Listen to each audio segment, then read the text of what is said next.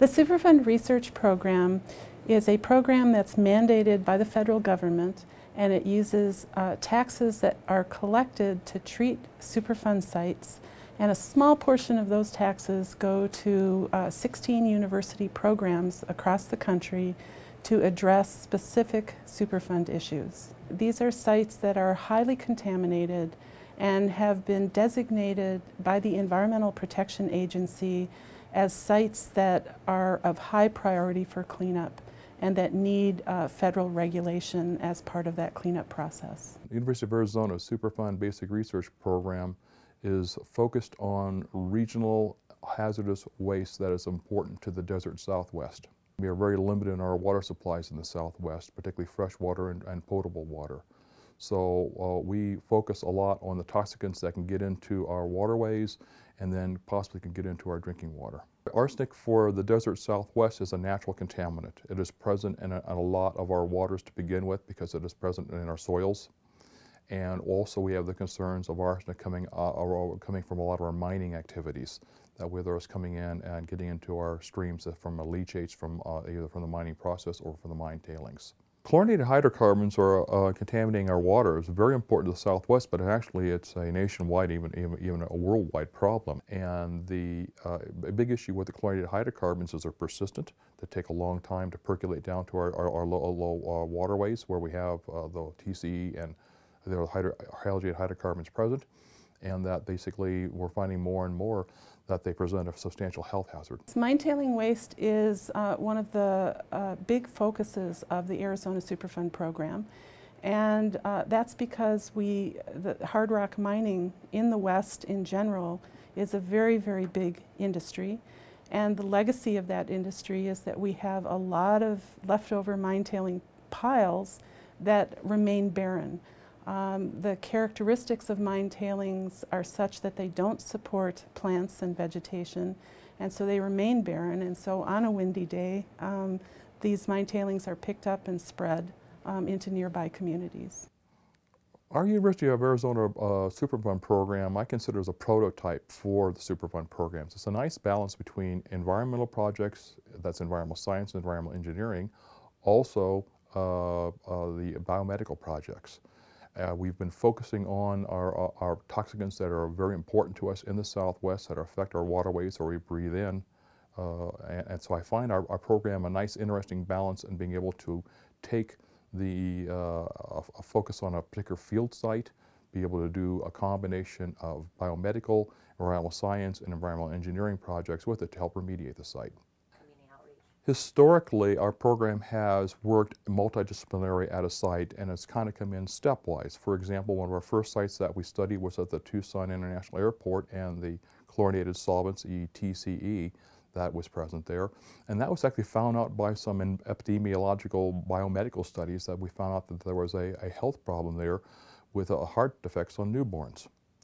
From there, basically, we then started getting in deeper into the site of asking, well, what was the scale of this pollution? How much was there? How we could basically come in and help with the remediation of this site or limit further exposure. So on that site there, we went from biomedical to basically then modeling the site to then coming into remediation steps.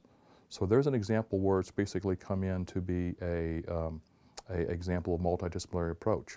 A really great example of a multidisciplinary project is the work that we're doing at the Iron King Mine and Smelter Superfund site. This is a Superfund site that was designated in September of 2008. And we have atmospheric scientists working on collecting dust that's being emitted from these tailings and characterizing the dust in terms of the different size range particles, and also different toxicants, including arsenic and lead, that are associated with those different size range particles.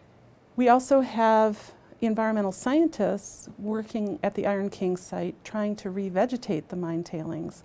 So they are determining what are the minimum inputs that you need to mix with the tailings in order to allow plants to grow.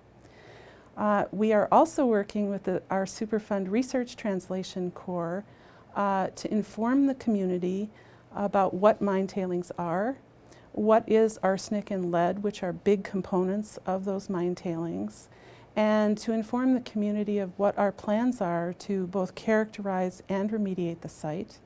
In addition, through our Research Translation Corps, we're working with EPA, and our data that we're collecting will be used by EPA in their remedial investigation report and also in their feasibility study for this Superfund site. We are defining for the very first time the wind-borne erosion of mine tailings, for example.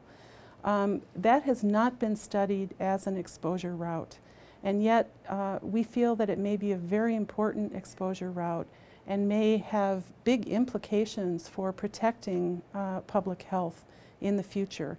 So we need to address these sites and take care of them and minimize erosion processes from the site. I would say basically our science is being applied through regulations that come in from either at a regional, state, or a national level.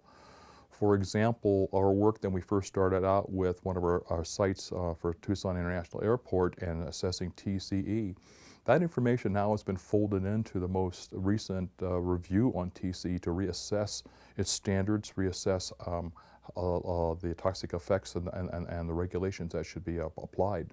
So I see our work basically being integrated into the new regulations that occur for the typical pollutants. What excites me the most about this program, of course I'm seeing it from a director's point of view, but I like the fact that it's practical. We're assessing realistic, real-life problems and using experts in different areas and multiple disciplines to really go out and help solve a problem. We work with a great group of people, and I want to just say that first, that each and every one of the 70 or so researchers and support staff that work on this program are fun to work with. And also, I think that we are making a difference in the state of Arizona. We are focusing on some of the biggest contamination problems that we have in the state of Arizona, and I believe in the 20-year duration of this program, we have made an impact on developing and implementing remediation technologies that eventually will improve public health. Many of us scientists can basically stay in our laboratories and do our own isolated research and publish it, and hopefully someone will use it. I see the great asset that we have with our Superfund programs and work is you see it readily used.